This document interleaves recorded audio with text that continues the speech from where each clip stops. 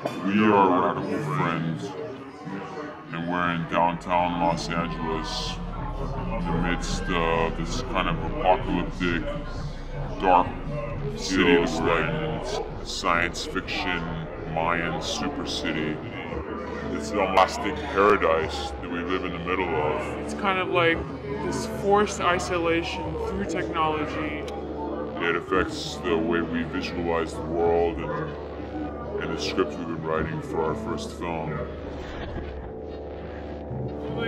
I feel like everything is a combination of nature and technology, and that's where things are headed. And we like to capture that and mythologize the moment in which nature becomes technology and technology becomes nature. And drawing on that duality as something we see as this possible future for humanity, and seeing that technology all around us. We want to create the mythology of the moment of singularity.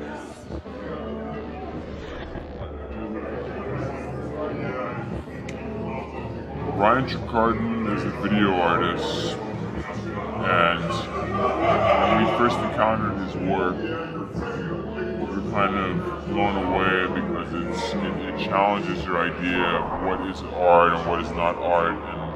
And seeing it on YouTube to begin with, it kind of felt like it belonged on YouTube, and it didn't feel too dissimilar from the other things on YouTube. But then seeing it in an installation context in these corporate boardrooms, and kind of put it in context, and it became this thing where you really question what its meaning is. And to us, Ryan Trecartin's work is avant-garde because it makes you question: is this art, or is this some kind of YouTube, reality TV, cable television on diet pills, amphetamine-fueled characters that are thrown together?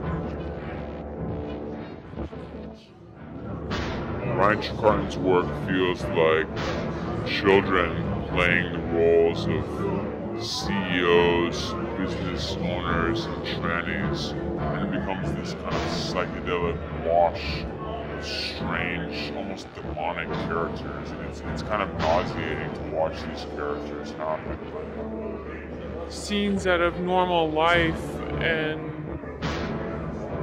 creates dialogue that is actually normal if you were to transcribe it, but putting on makeup and putting his characters in these very oversaturated, stylized environments filled with objects that seem out of place, suddenly the dialogue takes on a different form, and you understand how absurd it is to talk about.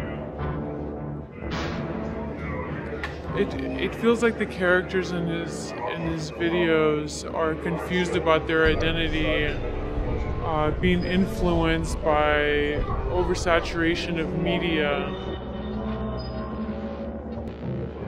Being avant-garde to us is challenging when humans compartmentalize and try to categorize everything around them. Anything that comes through and makes you question the reality and what your surroundings are. That makes you uncomfortable when you watch it. To us, that's avant-garde.